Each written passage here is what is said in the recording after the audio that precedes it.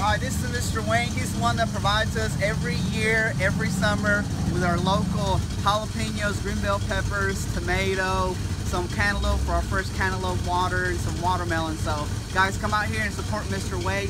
Mr. Wayne every Tuesday or Friday he's here. If you guys want to buy something from him, then you're more than welcome to come out here. He's usually here around 2 o'clock.